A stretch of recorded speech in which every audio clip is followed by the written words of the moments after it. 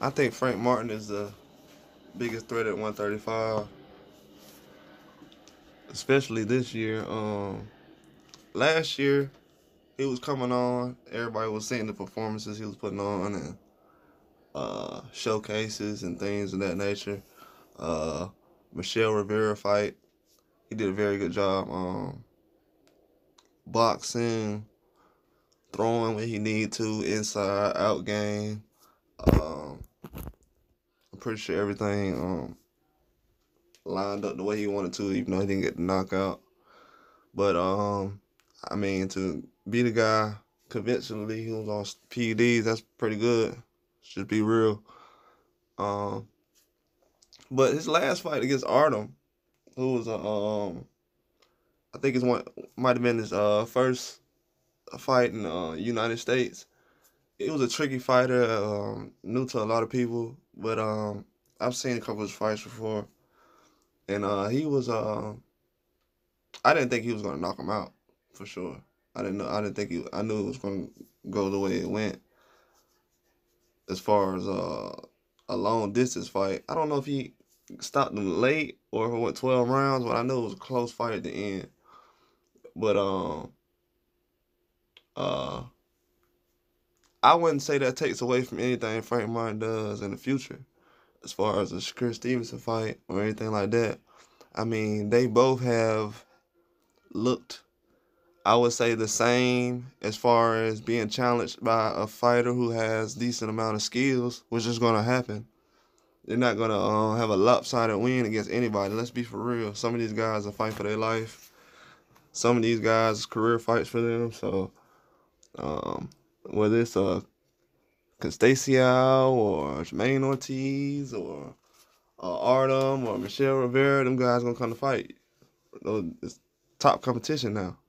So, I feel like at 135, Frank Martin is bringing everything to the table as far as the competition, the speed he's moving at.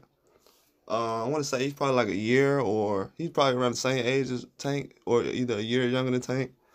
And from what I've seen, he hasn't been around long.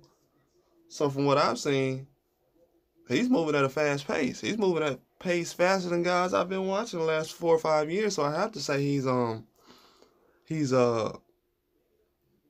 even though he's of age up there, it's still guys who's 27, 28, 29 that's not fighting top competition right now. I probably think Munguia is probably like 25, 26, 27 around there. I know he's not fighting top competition that blows us away. I don't want to see Gabriel Rosado.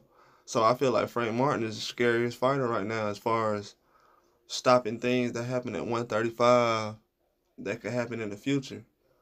Right now, as far as with Shakur, just 135 is so loaded. They have at least, I don't know, you have at least 10 fighters that I can think of. You got Cambosa still down there. You got Lomachenko still down there. You have other fighters that's around 135 that still mention they can make 135. So it's a deep division right now. It's gonna speed things up. It is speeding things up. Frank Martin coming in is speeding things up because he's making these sanctioned bodies choose because he's winning fights. He's winning fights and he's taking on challenges. So they have to move him up the rankings. And as he's moving up the rankings, that's why he's in the position he is for the Shakur Stevenson fight, because he's been moving along well this last year. He hasn't really backed off the pedal on anything. The only thing he's been doing this year is showcasing his skills to the fans and people out there, but he's been more than capable of being ready. So it's gonna be a lot of things like that. He's not the only fighter that's gonna cause. I feel like he's gonna cause some friction, which is it's almost like the position Wilder's in right now in heavyweights, because he doesn't have a belt, but he's ranked so high that people have to obviously avoid him, and it's not a good outcome for them, for the fans, for the next fight, for the promotions, for the promo for a fight, for your next fight. So 135 is loaded, But Frank Martin is going to make sure that it gets to where it needs to be as far as this year and next year. Even with a loss, he still is going to jump into one of these sanctioning bodies, whether it's WBC, WBO, IBF, IBO, whatever it is. He's going to jump in one of those,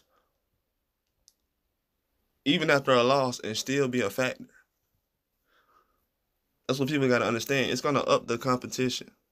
It might be an effect where it might be like how the 147 division was when you had Danny Garcia and Adrian Broner and all these guys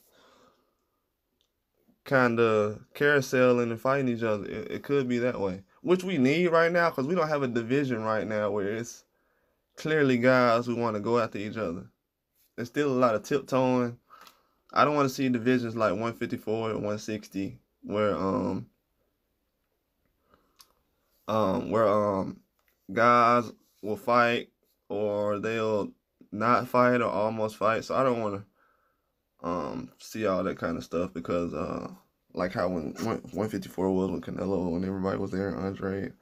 I don't want to see a situation like that. So I like to see fighters who come in and kind of keep everybody on their toes and got guys looking around and thinking of matchups and things like that. So Frank Martin is one of those guys. He's not really thinking about what body he has to jump in. He just knows that he's going to have an opportunity as a top guy very soon if he keeps winning and fighting guys, which that's everybody's goal should be. You know what I'm saying? Business usually comes first these days, which is a good thing.